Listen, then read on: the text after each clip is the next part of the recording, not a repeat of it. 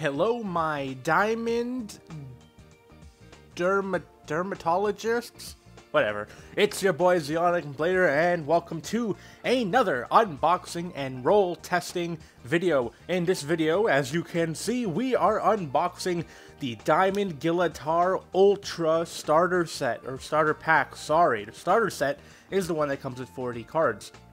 So, this starter pack is going to come with Diamond Gillator Ultra, Diamond Auxillataur, and Diamond Cycloid. We've already done a Cycloid before, but I picked this up after I got the Cycloid, so now I have like a diamond double of it. Now, take a look at these pictures. This is pretty much just like, what, super edited pictures of the Diamond Bakugan, so that you can actually see them properly.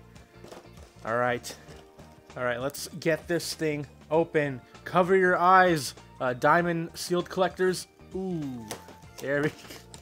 Probably could do a better way of opening this thing. Oh wait, I went too much ahead of myself. Oh no. Oh yeah, I forgot to tell you that at 3 p.m.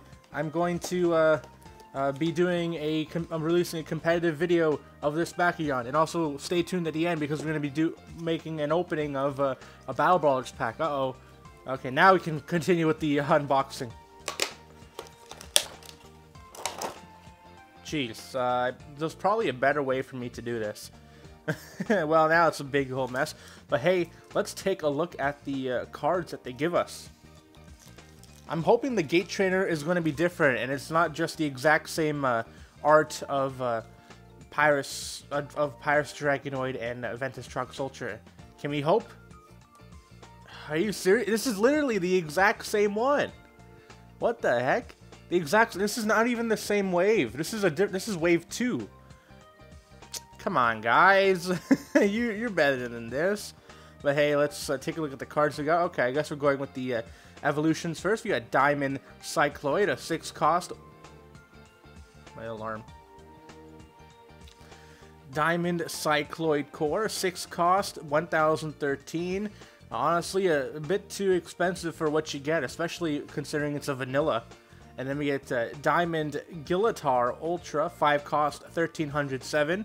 Better than Cycloid, that's for sure. But still, I mean, a vanilla, 5 cost vanilla at this point in the game, it's not really worth using. And then we got, we got our Auxillataur, Aurelius Auxillataur, 4 cost, 600 B power, 10 damage. I mean, it's a 4 cost, not really. And 4 cost for 10 damage? Are you kidding me? Like, come on, what is it? Like, Pyrus Trox Core has 10 damage, and that's not even, like, the best damage boosting guy. And then we got Pyrus Gillator Ultra, Helix Core, and Shield, 6 cost, 400 B power.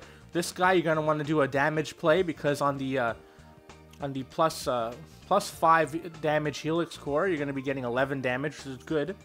And then Cycloid, as we've seen before, it's a 307. It's a damage Bakugan with cores that are for shields.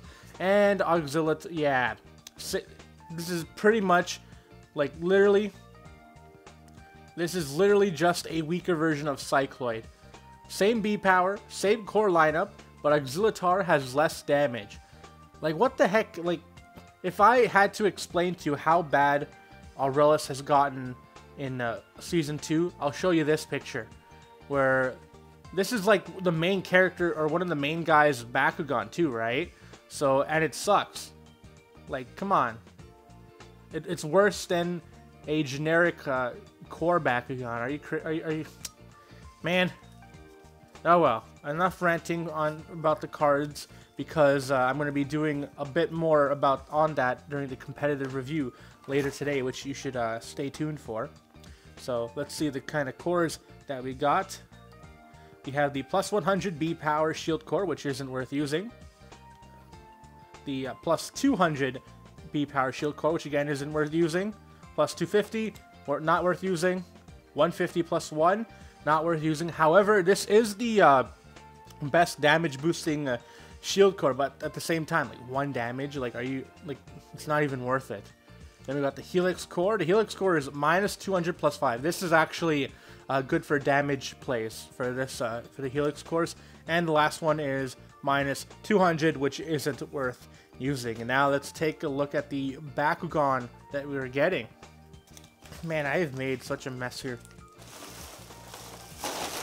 I have a giant recycling bag that carries all the cardboard and plastic. There we go. It is Pyrus Cycloid. Well, first of all, it's in its ball form. And I mean, pretty smooth. I really like how this looks in diamond, especially with that, where is it?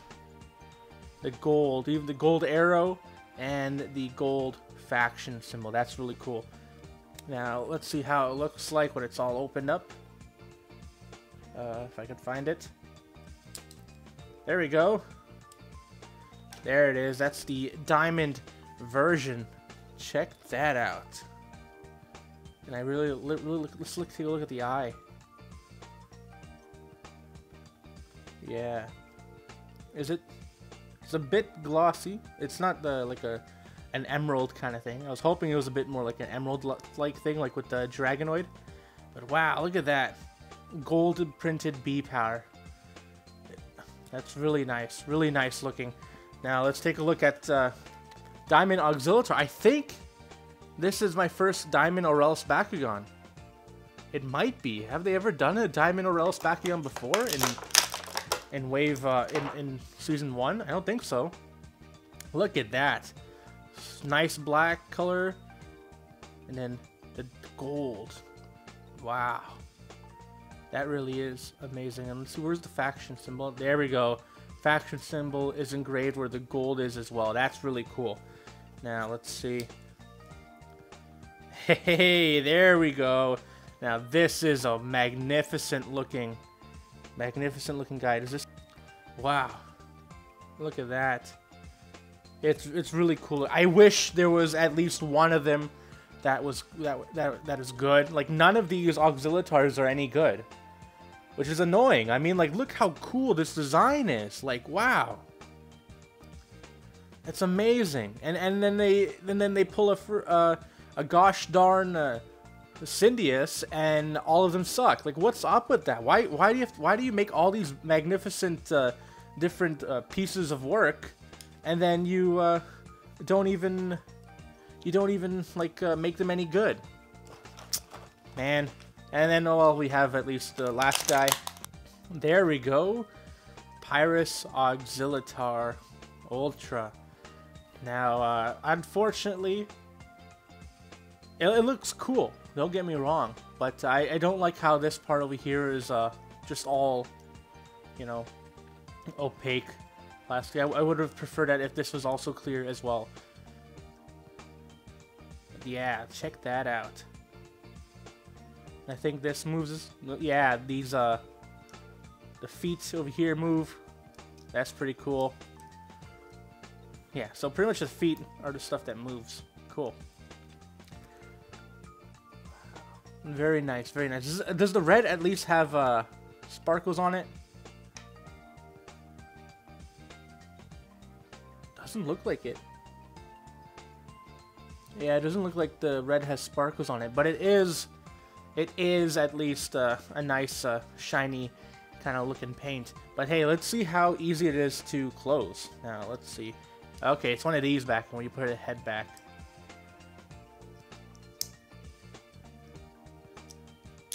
There we go. That was pretty easy. Ball form looks nice. And yeah, I really like that gold emblem next to the red, sorry. Gold and red always makes a nice combination. And now there is a bit of bumpiness over here. Whoops. Yeah, and that even opened the Bakugan too. There is a bit of bumpiness over here. See, like very small. I wonder how much it's going to affect the rolling.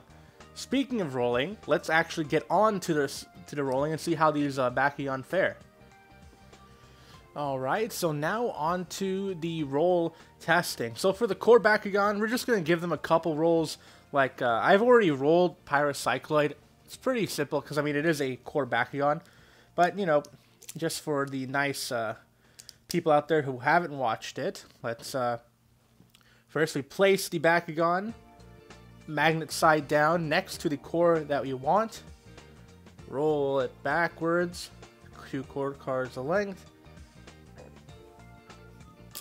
And then we get the Bakugan that we want. Now, there we go. We'll do it a couple more times. Or we'll do one more at least, because I've already done rolling for this guy.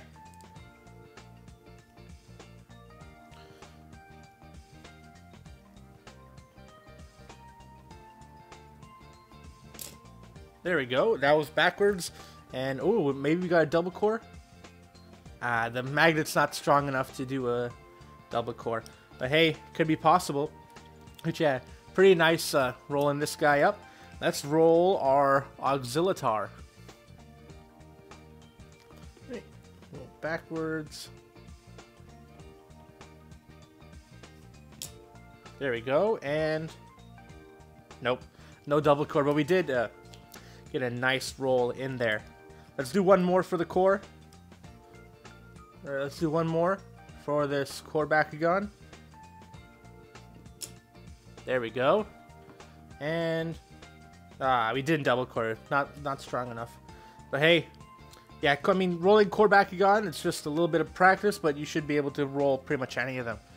But what we want to know is how good is the Ultra Bakugan? Ultra Bakugan are fancy when it comes to rolling.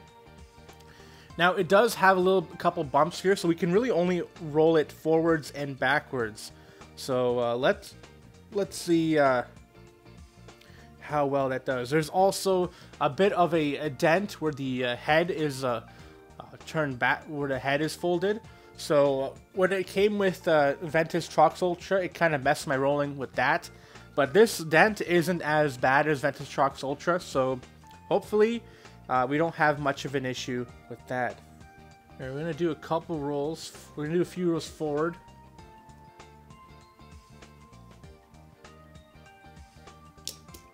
There we go. Oh, this might be hey, it is a double core on the first try. That's pretty good. Alright, let's do another one.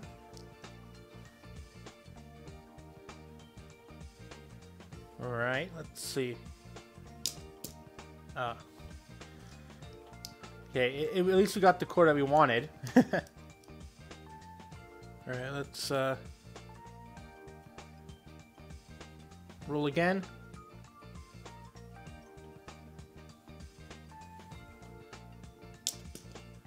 Oh. Yeah, it seems like not super consistent to get the core. Now let's try it backwards at least. Maybe that will do better. Alright.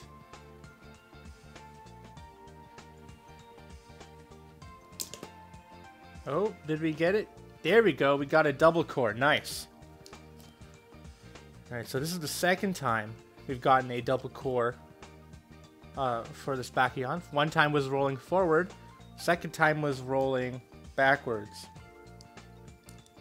So at the very least, we know that it's possible to get this Bakugan to core, to double core. Not super consistently, but enough where it's like, hey, you know, this is an extra bonus. So if like if there is ever a, I don't know if there's any good if there's any good of these, any good versions of this Bakugan. Ooh, ooh. Nice. 2 for 2, guys. That's amazing. It's amazing. Holy cow. Alright. Now we gotta actually take this guy seriously. Can we get a 3? Can we get another one? Oh, that was not good. That was a bit too late. Measuring our rolls.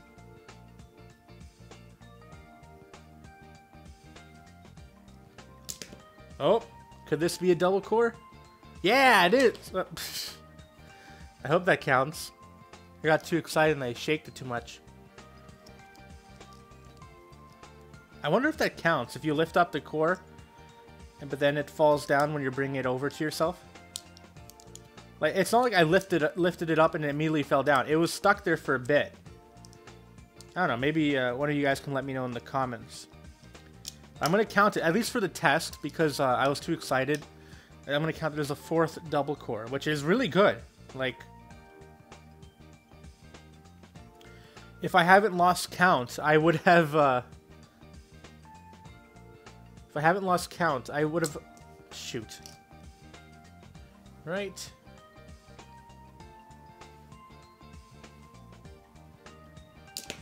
Oh, could this be another one? Nah, it wasn't. Alright, we'll do one more. We'll do one more. And we'll call it a day. Because I've been rolling this guy for a long time.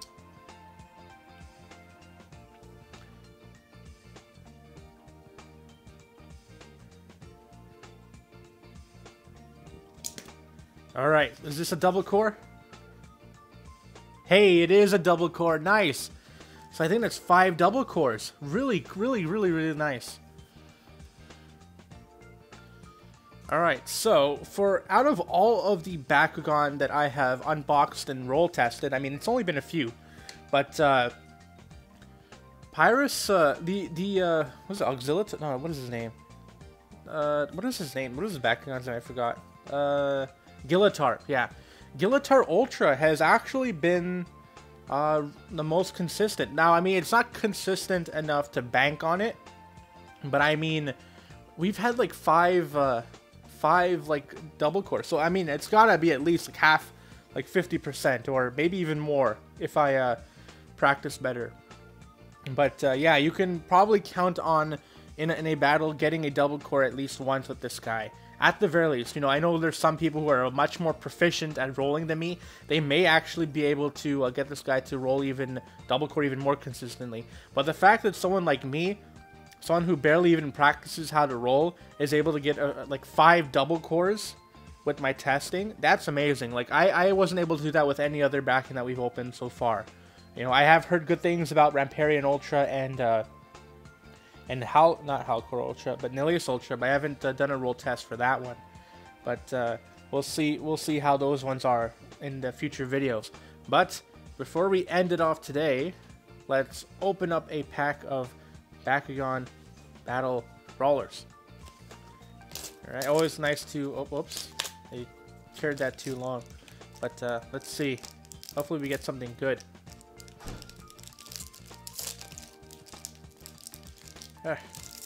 Okay, there we go. Exhilarate, it's a flip card. Nope. Sifting Ashes, I remember I used to play this a lot in my Pyrus Darkus Aurelis deck back in like wave 1. Talon Slash, we got the Cease Outsiders. Now the funny thing about this card is that I got my playset of Pact of Darkness before I ever got any single copy of Cease Outsiders, which is funny because I've only pulled packs. I've rarely ever got any singles. We got another flip, another flip. We have Masato Kazami. If you had played 2 or more cards this turn, your next attack has 2 damage. Trox's Moxie. And then we have a Aqua Slam.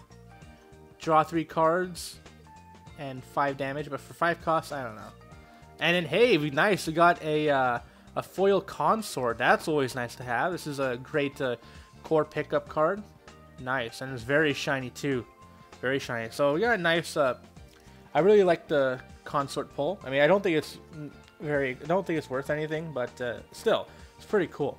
But anyways, this has been Zionk Blader, and remember, at 3 p.m. Eastern Standard Time, the day this video goes up, we will also be doing a competitive review.